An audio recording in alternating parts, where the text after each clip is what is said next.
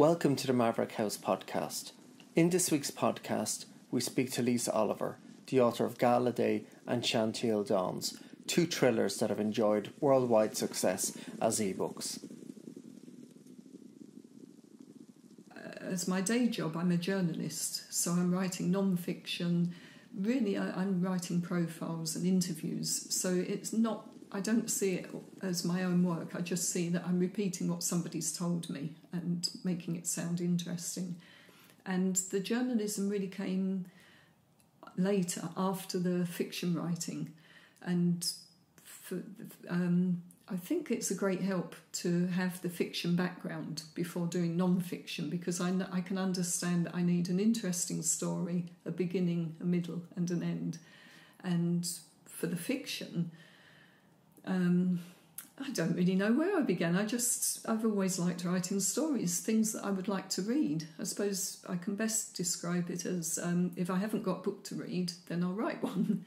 And as far as having any routine, I'm the worst example to any would-be author, because I get up in the morning, do the chores as quickly as I can, and then get onto the laptop and write. And if people start screaming at me that they're hungry and want dinner, then I'll stop writing, make dinner, and that's it. But I have no routine. I've got no particular quiet place. If I'm on the bus, I'll get the laptop out and I'll type. If I'm working somewhere and there's a quiet minute, I'll type. And as far as thrillers go, I really had no intention to write a thriller, but to have a good story, you need drama. And if the character doesn't know why something's happening, straight away, really, that's a bit of a thriller, because the reader doesn't know either. So you could say that was accidental. I'm more interested in the psychology of the character and doing bad things to them, really, to provide some drama. But as far as the writing process goes, you just can't stop me. I have to be torn away from the keyboard.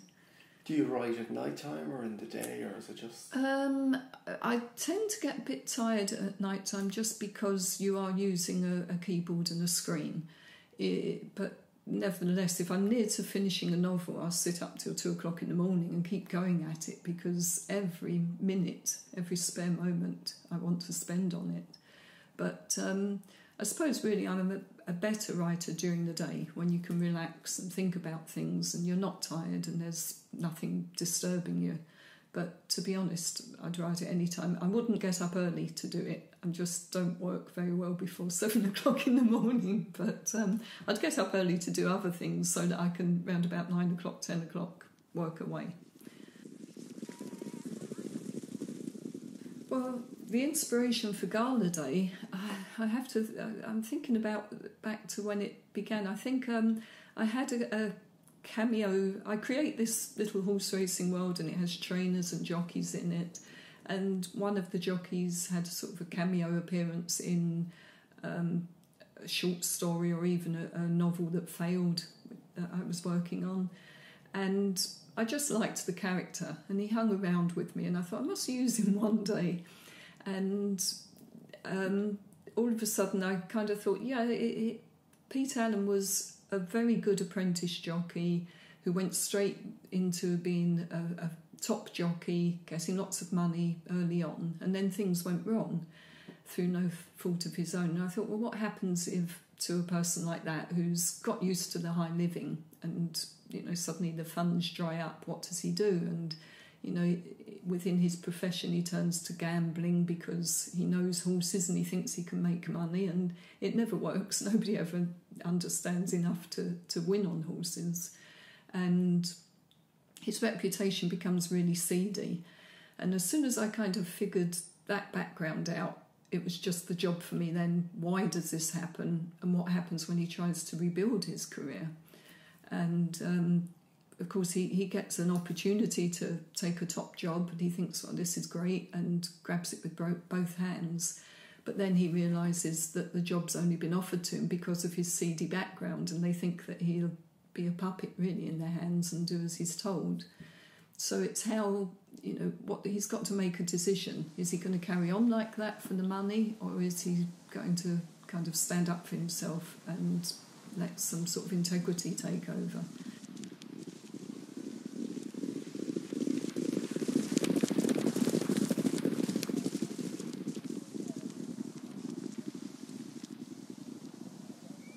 for Chantilly Dawns, that was probably the book that I always wanted to write. I just really wanted to get into the head of not necessarily a jockey, but it just worked out for the best that he was a jockey.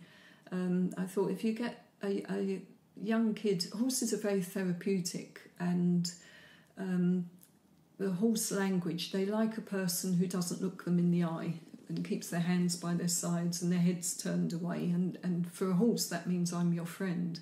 And I liked the idea that you could have this troubled young boy who's got no self-confidence and perhaps has been bullied, and straight away he's just got, without realising, this unique talent and passion for horses. And I thought, well, that's fine. If somebody, I know within our industry, if we discovered someone with a talent, everybody's fighting to get them. And so overnight, he's an instant success, a top jockey. But what happens if I pull the rug from under his feet and he's got nothing, unlike Pete Allen, he's not got any experience behind him. He's gone from a shy, quiet, perhaps even an abused young man to suddenly being famous, plenty of money, everybody looking for him, and then overnight they're all turning their back on him and calling him a fraud. They think that he's deliberately lost races. His whole reputation has gone, but he doesn't know any other world. There's no escape for him. So that I really liked the psychological aspect of that, and how this person has got to overcome all the past demons before he can sort of even begin to sort out the present problems. And I kept pushing and pushing to see if I could break him completely, and I didn't. He kind of popped up and battled back. So, I enjoyed doing that completely. So, have you met characters like this on the race course? Not really, no. I would never base a character on a real person because, for a start, it kind of limits you. Because if you know that person, you start to think they wouldn't do this and they wouldn't do that. So immediately you've lost a little bit of bargaining power as an author. You do get inspired by them, but no, I would say on the whole they could be a bit of a caricature of people I've met at the races, but certainly some of the bit players might be. But the main characters, I've got to have created them from start to finish, and then I might pick out an aspect of a person that I like, or it's not so much a person or a character. It could be a trait that I've spotted that I like, and I'll draw from here and draw from there. And obviously, I'm trying to make them as realistic as possible. But at the end, it just comes down to my own imagination. It's somebody I've worked on and created.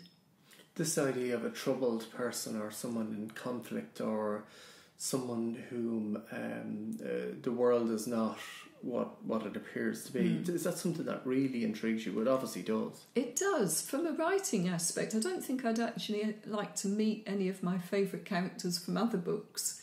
They'd be too scary or too demanding, or no interest at all. But as a reader, they're the type of character that intrigue me. And as a writer, you've just created your own world. You're playing God, but the best thing is when you're not playing God, you're playing the devil, and you're making life really, really difficult and awkward. And if you've got somebody who's a bit flawed or vulnerable, just gives you you can just sit back and be really cruel.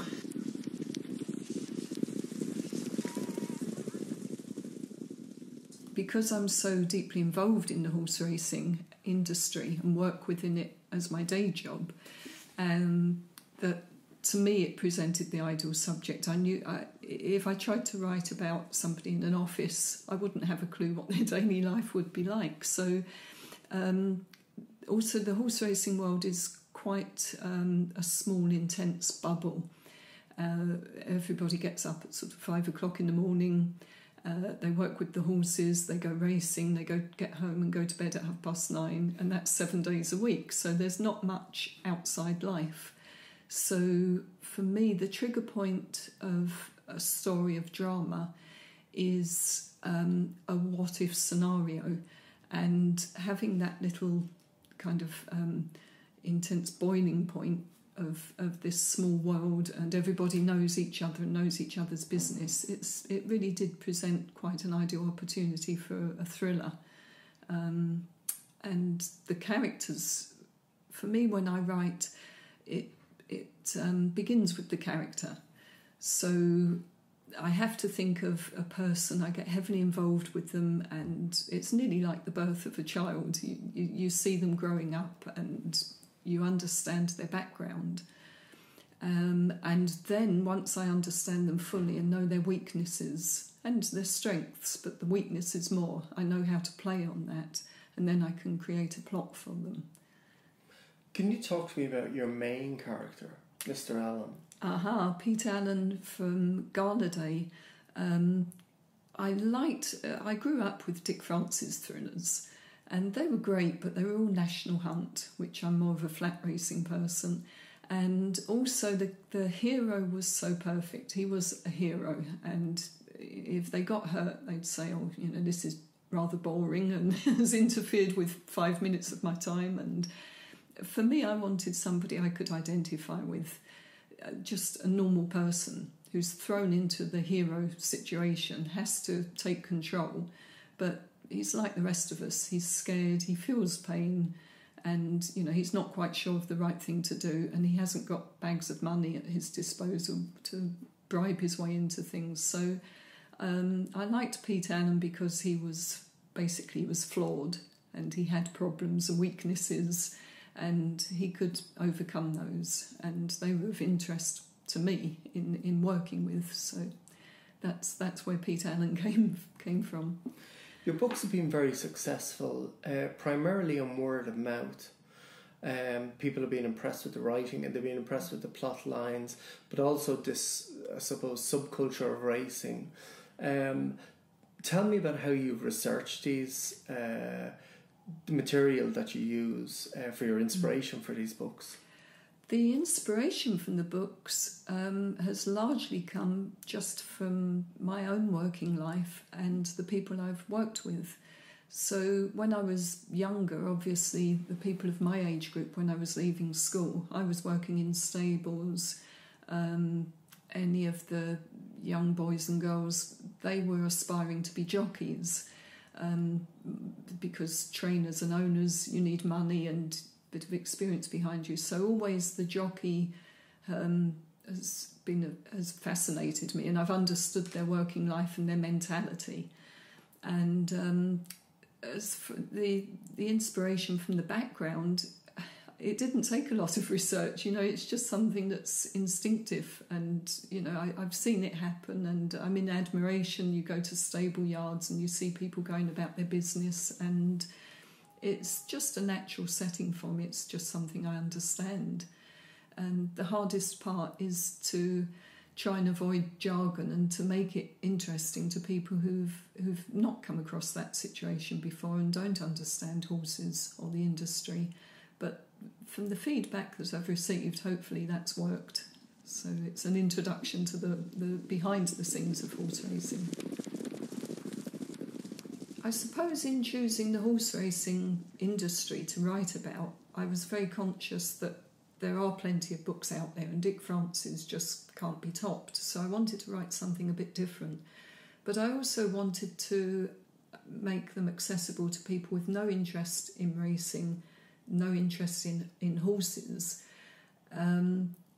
But so to leave out the jargon, but to introduce them to things that might be of interest. So hopefully I've managed to juggle that. But when I actually began writing, it was with a conscious decision that this is for people who might not have any interest in the sport, but have got an interest in the character and the plot. So, and at the same time, you don't want to alienate the racing people by explaining things too much. So it was striking a happy balance, which I hope I achieved.